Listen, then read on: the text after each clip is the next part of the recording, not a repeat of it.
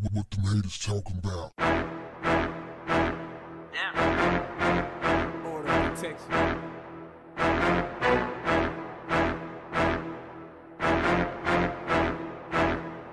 What's up, family? The Adderley Junior League softball team got some bad news when they were removed from the championship game on Saturday after league officials found out that they had posted an inappropriate photo on social media. The photo shows several members of the team throwing up the middle finger. Why would anybody do that, one might ask? Well, turns out that they were mistreated, or they claim to have been mistreated by the host team, Kirkland American, during their visit. So after they beat them, they thought that they would stick it to them by throwing up the middle finger. Now, this team is an all-girls team, ages 12 to 14. The coach on this team, after they were disqualified, he admitted that, yeah, the photo was inappropriate, but you shouldn't have disqualified. Off the rip, let me give the Little League officials straight up credit. Bam! Salute. You see, this is what it's going to take to get our communities back, to reclaim these communities, to get these kids to act civilized. Now, of course, a lot of our kids, they do get it. They do act civilized. They are respectful. But many more of them have lost their way. And I submit to you that it is the enabling from adults that allows this type of attitude to flourish. It's an old saying, you want to see where a kid gets their behavior from? Go knock on their door. Go to their home and knock on the door and see who answers. That'll tell you everything you need to know. Those kids throwing up the middle finger while they're competing for a World Series championship lets you know that they have bad leadership. And I bet you anything that the coach knew about that photo before it was exposed to the league officials. And that shows you how slow in the head that coach really is. It is due time for adults to stop being afraid. Stop being afraid of kids, but more importantly, stop being afraid of what other adults are going to do when you admonish kids, when you check kids, because there's a natural order for life. Everything in life, there's a natural order. I told my son once when he was acting sadiddy. Well, I don't know if sadiddy is the right word, but my stepdaddy used to say, smelling your piss. Got beside himself. So I had to holler at him one day. And I basically told him, look, man, we have a relationship. I'm the father, you're the son. If I start acting like the son, it's not going to work. If you start trying to act like the father, it's not going to work. Everybody have to play their roles in society and play it honorably. Play by the rules in order to have a productive society. When you don't have people playing their role correctly, you have chaos. If I'm on a basketball team, well, you know, I'm not going to even use basketball. We're in the football season, so I'm going to say football team.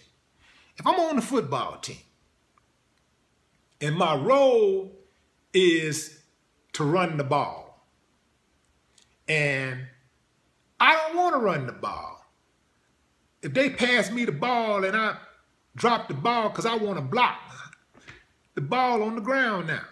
Or let's say I'm a blocker and this other guy's a running back, he got the ball. I want to snatch the ball out of his hand and take it and run with the ball. See, it's not going to work. Everybody have to play their role. If I'm a player and I'm on the team and I'm trying to coach the team and play, it's not going to work. Everybody have a role in order for things to work cohesively. As a member of the Ghetto Boys, my role was to be a rapper. Not just to be a rapper, but I had a lane that I had to get in. This is early on. My lane was, okay, I'm going to be the loud, abrasive, kick-ass dude in the group. So everything that I do is going to reflect that type of attitude. Brad Scarface's role was to be the smooth dude in the group. So everything that he did had to be smooth, on down from the way he talked to the cane that he walked around with. Bushwick's job was to be the comic relief in the group. At the same time, be one badass midget that you really don't want to mess with. That was his role. And if you notice, we all stayed in those lanes, and that's what made the group so dynamic. It was that chemistry. If I had started rapping like Brad, getting in his lane, or he tried to get in my lane, or I tried to get in Bill's lane, you wouldn't have had that unique diversity. It wouldn't have been as good because you would have had a lot of guys trying to rap the same kind of way, and it just wouldn't have worked. It wouldn't have worked as well. Kids have a certain role to play in society, and so does adults.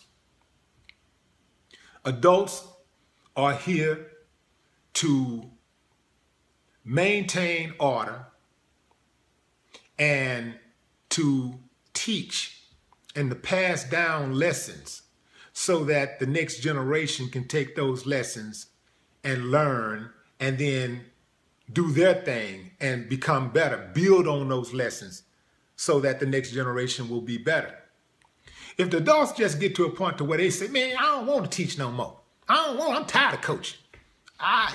Let the kids let them do what they want to do. I ain't got time.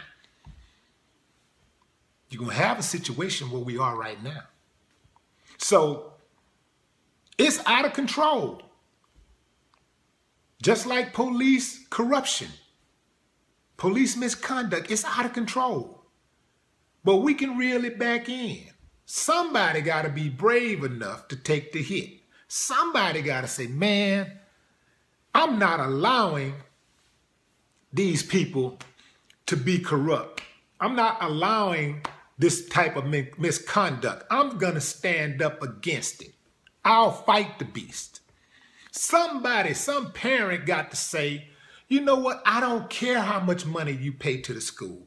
I don't care how much donations you give to the school. Your son, your daughter is disrupting the natural order of business at this school. It can't stay here. They got to go. They got to be suspended. We got to get rid of them. They got to be punished. You have to punish people. There has to be consequences for your actions. Otherwise, you have chaos. You have no incentive to do the right thing. If you do the wrong thing and you're not paying any kind of consequences, there's no incentive to change. There's no incentive to do the right thing. So I salute these officials who stood up and said, that's it. I saw one report. I didn't read it, but I just saw the title. And it could be tricking me with the title. I don't know. But I did see a title. One reporter said that the little league officials went too far. That's all I read. I didn't really get into it. I really didn't want to read it because I'm like, man, I don't want to hear this foolishness. Anybody defending the decision to, or anybody that's criticizing the decision to disqualify those girls, There's something wrong with you. These youngsters have to be reeled back in. And just like adults need to know their place and can't cross the line and try to handle kids and do things that kids do, behave like kids, whether it's trying to sleep with children or being on social media like the president and acting petty, playing out your beefs on Twitter, social media for the world to see, trying to, be 40 years old, walking around with your pants hanging off your ass. That's bad even if you're a teenager, but if you're 40 years old, you really look stupid. Just like adults need to know their place, kids need to know their place, and they need to get in their place. And I submit to you that the adults need to start acting like adults, stop being cowards, stand up to these youngsters who are out of control. That if you don't, you are going to have a nation of even worse children, because those kids that you see right now that you're not intervening, when you see bad acting and you don't intervene, those kids are going to produce what? You can't give what you ain't got. So if these kids ain't got proper manners, they don't understand proper etiquette, conduct, they have no respect for authority, they have no respect for their fellow citizens, they have no self-respect, man, what you think they're going to give to their children?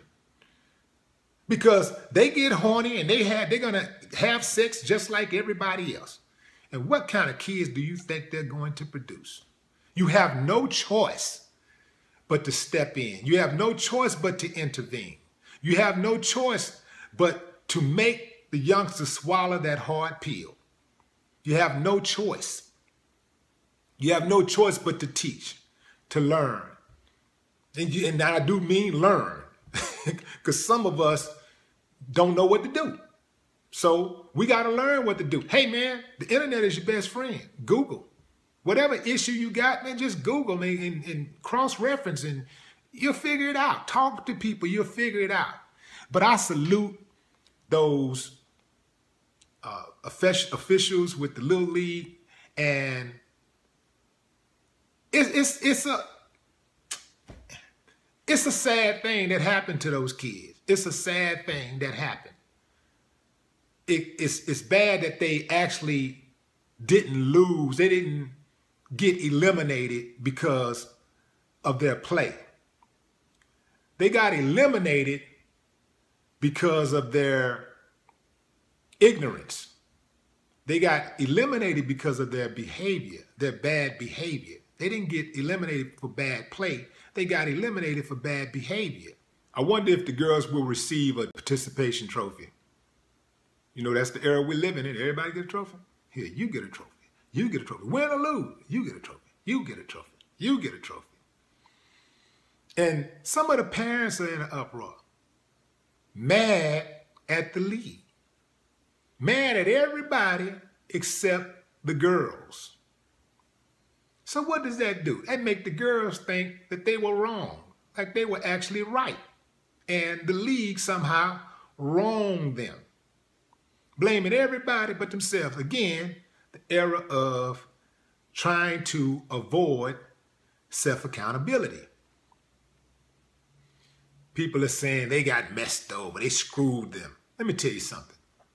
If you're old enough to throw up a fuck you sign, you're old enough to get fucked. No more talk. What the haters talking about? Order of protection.